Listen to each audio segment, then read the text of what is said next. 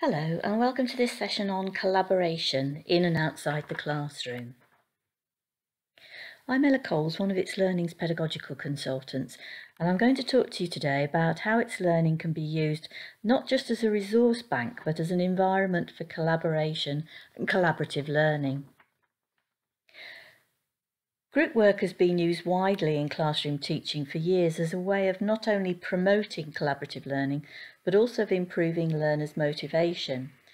Collaborative learning involves a shift of emphasis from teacher-centred to more learner-centred learning by enabling students to work in small groups with a common goal, which in turn empowers them to engage in peer teaching, learning and assessment to show what they know, understand and can do, and identify what they've yet to learn in a low-risk situation.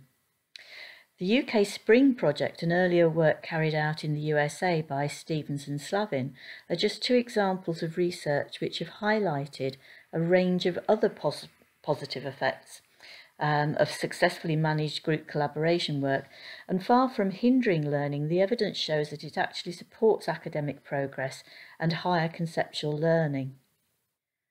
As well as the academic benefits, it also promotes the development of important life and social skills, including self and mutual respect, organisation, cooperation, negotiation, flexibility, compromise, delegation, accountability and leadership.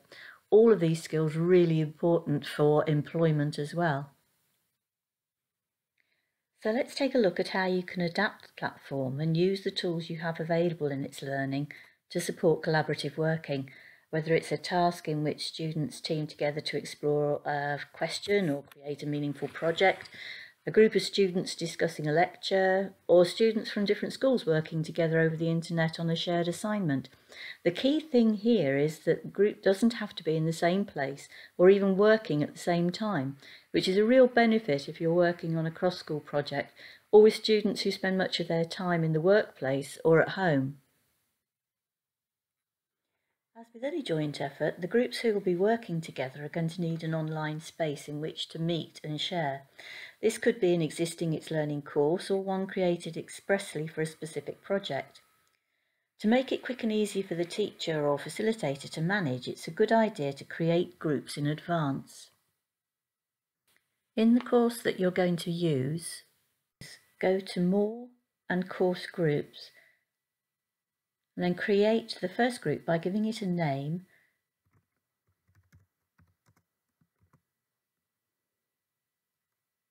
and then on the next screen select the members of the group.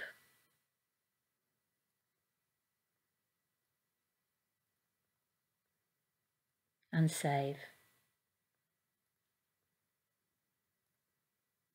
Continue in this way until all your groups are created, and you can create and use course groups for any purpose: ability groups, project groups, activity carousel groups. It's up to you. Once your groups are there, you could begin to use them to assign permissions.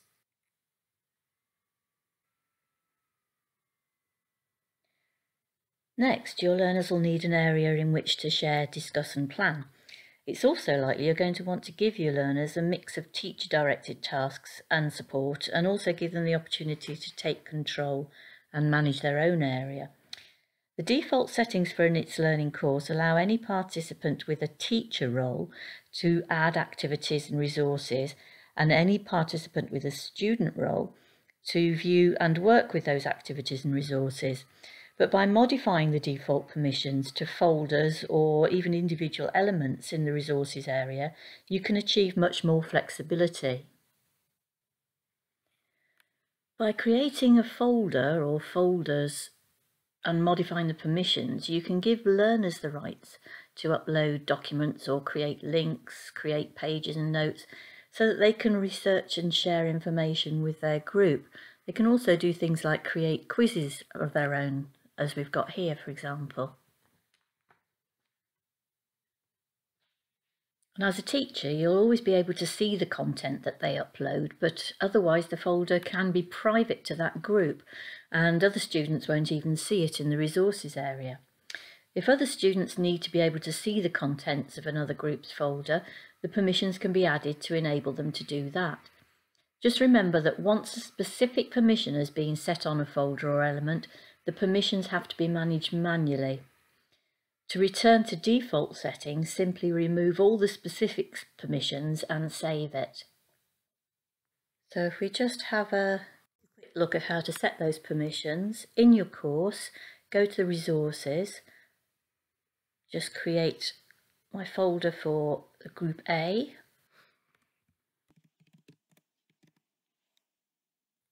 and save. You see my folder down here now. And if I go across to the functions menu in the top right hand corner and select permissions, I can select now who may add new elements to this folder. Here are groups that I set up in the course groups earlier. And if I click on the group for group A and add, and click on save, now when I go in as my student and click on resources, in any other folder I don't have permissions to add anything, but in my own group folder I can now add research notes, content, resources to share with the group. As well as sharing resources and research, your learners can use itslearning and its tools to discuss and plan their work. A discussion forum is a great way for group members to be able to post suggestions, comment on each other's ideas, and critique each other's work. One big benefit of the discussion forum is that participants' contributions can be made asynchronously, as and when they're able to, for example, around work commitments or other subject work, or just when they've had a chance to think about it. This has the effect of evening out the playing field for less confident learners, giving them time to think about their input before contributing and enabling them to collaborate on their own terms, where before they may have taken a back seat and not contributed anything. Once again, you as a teacher can monitor all the discussion boards and add comments to guide discussion. By linking a task to the discussion board, you also have means of providing assessment grades and feedback to students on their contributions. You and your students will see alerts to new discussion posts on the home page and course overview news feeds. And the personal reports in status and follow-up will show how each student is participating in discussions.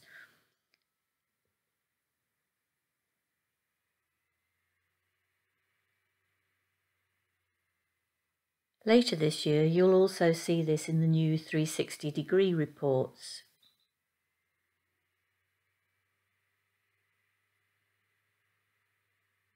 Or for a more immediate conversation, how about video conferencing? Itslearning's inbuilt conference tool can be added to any course and used by small groups to discuss and collaborate remotely at any time. This simple tool will accommodate up to 10 people on audio or 4 on video, and it's really useful for communicating when people are off-site, perhaps on work experience, work placements. But if you need a larger group, you could also work with our optional integration with Zoom.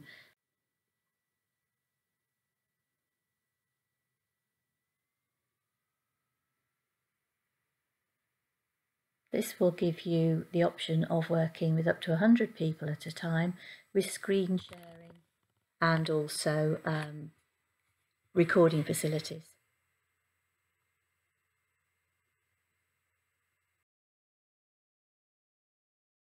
Other third-party tools for planning and collaboration can be embedded in itslearning, such as Padlet, which gives a simple notice board where unlimited numbers of people can collaborate and see each other's contributions in real time. You could also embed mind mapping tools such as MindMaster or Bubbleless, so that group members could work out their ideas together even when they're not in the same classroom. Have any of you explored using itslearning's integration with Google or Office 365? If you haven't, I really urge you to take a look. Not only can you upload copies of resources or link directly to live resources in your Google Drive or OneDrive, but you can set collaborative tasks in itslearning, which sort out all the permissions and access for your students without you having to do anything. Signed in here as a teacher, I'm adding a task to my course. Give it a title.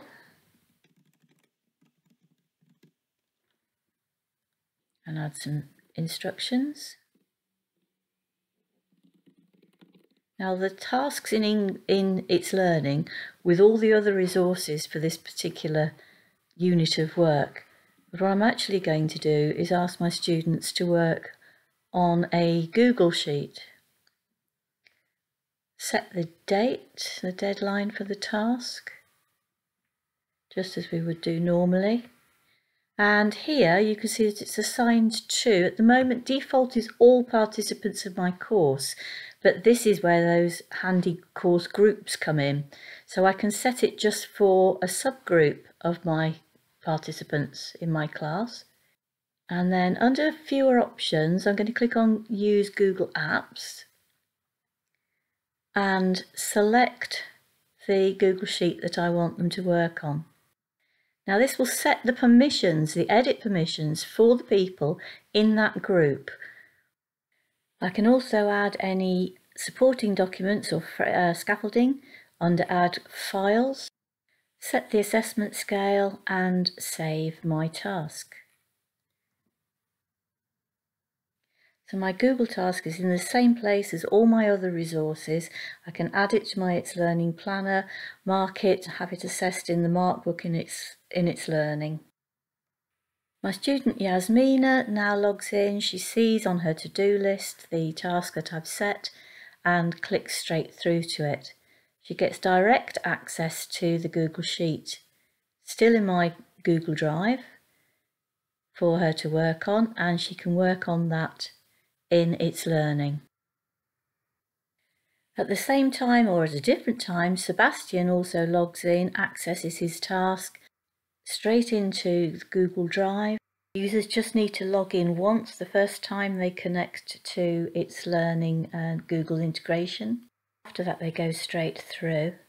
You can see Yasmina's evidence. She's not submitted this yet, it's working in real time. He puts in his contribution and it's auto-saved. Andy, the teacher, can go back to the task and click through to the live document at any stage and use the tools within Google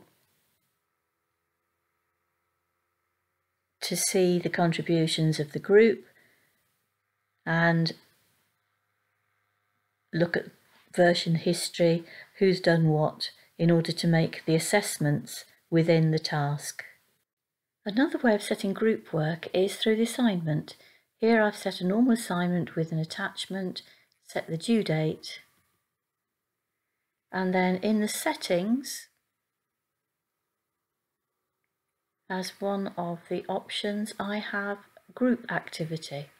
If I tick this box, I've got two choices. The students create their own groups, or I set the groups that they work in. Create the assignment, and that is now set for my students. When my student Emily logs in and accesses the task that I've set, or the assignment that I've set, she will have the message that it's a group assignment and that she has to elect her group.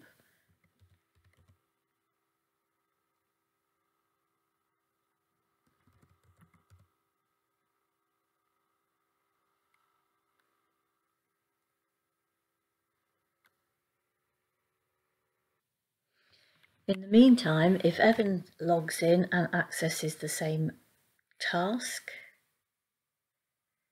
the same assignment, he will see that Emily's already set the group up. He can edit the group or accept the group as it has been set up. Back to Emily, who's been nominated to submit the group presentation, and she will, just as normal, browse to the file, attach it to the assignment and submit it.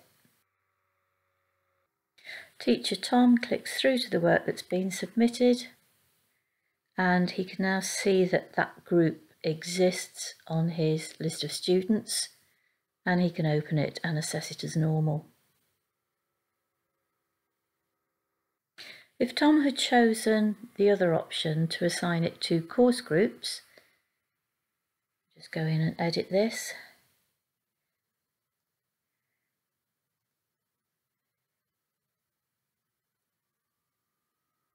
We can see that just a simple task of selecting use course groups, that will use the course groups that have previously been set up in his course.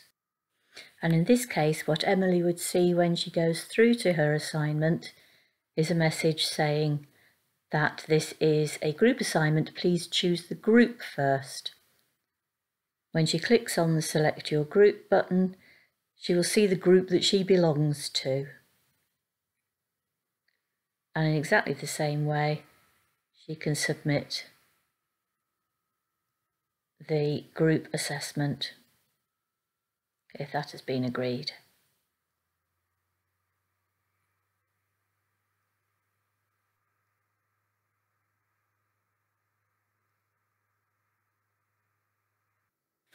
And again, Tom will see his students organised in the groups that they are in for the submission of this particular assignment. So far we've had a look at collaborative assignments and tasks with the teacher doing the assessment of those tasks. But one of the important elements of collaborative learning is also the team members critiquing and assessing each other's work, giving feedback on their group members' contributions. In its learning, we've started to try and make this easier through the assignment tool. In this example, I'm logged in as the teacher Andy, and I'm going to add an assignment to my course for an activity that I want my students to write an essay, but also not only to submit their own essay, but to assess and add feedback for their peers. So instructions go in, including how I want them to work with each other's work, and then the settings as normal, a deadline, select the assessment scale, and save the assignment. So far it's just like any other assignment, but this time I'm going to go and change the permissions from the functions menu at the top. Click on permissions, just as we've been doing in the past. We're setting permissions on an element. Select who can evaluate this particular piece of work. And I'm going to use all of the course groups in my class for this particular assignment and save. And I'll be shown a screen that confirms that those permissions have been granted. When Andy's student logs on, Yasmina, she'll see her essay and click through to it. But now that the permissions have been changed, she has two views, the teacher's view of all the students and an area for her to submit her own answer. She'll use the answer button on the Your Answer tab to submit her essay in the same way as usual.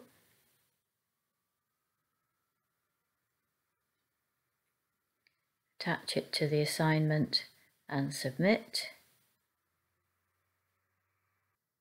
And in the same way, her classmate Sebastian will also click through to the assignment. He too will see the two tabs, and he will submit his own answer from the Your Answer tab. Attach my finished essay and submit. Once everyone's submitted their essay, They can go through to the All Students list on the assignment. Here Seb's gone through and clicking on Yasmina's work, and he can open it in the inbuilt Office Online in itslearning and use the tools in Word Online in this case to highlight, to comment and to assess his peers' work. Now, I'm sure I don't need to mention that students will need some preparation and training for this, but it is an excellent way of encouraging learner involvement and responsibility, giving them a deeper understanding of the subject and skills and lifting them from the role of passive learner to active learner with a deeper approach to learning. When Teacher Andy views the submissions for this particular assignment from the student list, he will be able to see that on Yasmina's essay, not only her own submission, obviously, but also Sebastian's annotations and comments on the work that he's done. And you can see from top here that this is a live document, 2 people are editing it at the moment, and a certain amount of colour coding perhaps for differentiating between student comments and teacher comments. I said that this was the first step in enabling peer assessment in itslearning. What I've just shown you is there now, but in the summer we'll be releasing a more comprehensive tool in the assignment. You'll be able to enable peer assessments by selecting Require Peer Assessment in the settings when creating or editing an assignment. With peer assessment, students' answers are distributed when the deadline passes. Because of this, you'll need to set a deadline before you can enable peer assessment. When you've set a deadline and enable peer assessment, you can choose how many peers each student can assess, and that'll be between 1 and 5. Group assessments are disabled when peer assessment is enabled, and vice versa. Peer assessment is disabled if you already have made the assignment a group activity. Until the deadline's passed, the assignment will look the same for the student as a regular assignment. The only difference is that they can see in the right-hand panel that they'll have to review a certain number of peers when the deadline has passed. After the deadline, itslearning will automatically assign the configured number of students or answers between the students that have submitted an answer. So the student will see the assignment on their task list again, but with the action Assess Peers. When the student opens the assignment, the student he or she needs to assess are shown on the top of the page, and then below that the students that will peer assess their work are shown. When assessing a peer, the student has all the same assessment options as a teacher would have, so they can view and annotate on the submitted document. They can assess with a rubric if the teacher's provided one, and this is a really good idea because this is giving the students the support that they need in order to know what they're looking for. They've got the criteria against which they're actually assessing the piece of work and which they can then use and internalise for their own future work. They'll also be able to download a submitted answer and annotate it locally if that is a requirement. And finally, the teacher will be able to see the progress of peer assessment in the status column of the answer grid.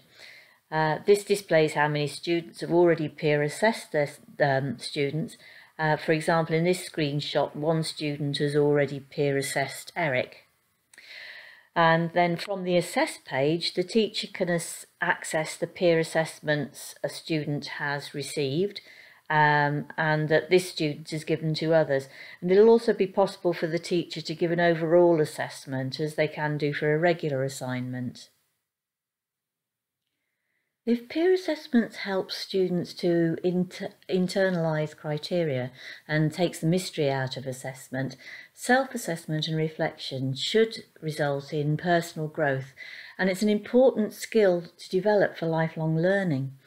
Once students enter the workforce, it's an imperative that they can critically evaluate their own performance, and you can use itslearning to help train them in this. You may think of assignments as being something which are used for assessment. I suppose in a way it is, but they are also really useful for setting a task of self-evaluation and reflection for your learners. It means that it is something that can be tracked and monitored, and you can follow up as a teacher. The students themselves have also got that available in their course as part of their submissions throughout their work, and they can look back on this for revision purposes, for just seeing how far they've come, which in itself can be a really useful exercise. The feedback that you can get from the self-evaluation will also mean that you as a teacher will know where your learners are struggling and where you may need to do a little bit more on a particular topic.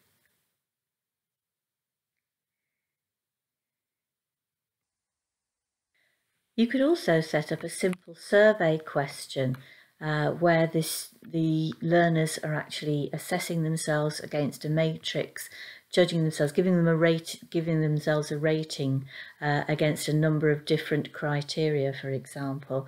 And this can be copied and used again and again. A good way of working and a pattern of work to set your students and get them used to. I hope you found this lesson on collaboration helpful, informative, and that it's given you a few ideas for different ways that you could be using itslearning to support you and your learners in a more collaborative working way. Thanks ever so much for your time and your attention, and if you have any questions, just reach out and contact either your account managers or any of the pedagogical consultants. Thank you very much, and goodbye.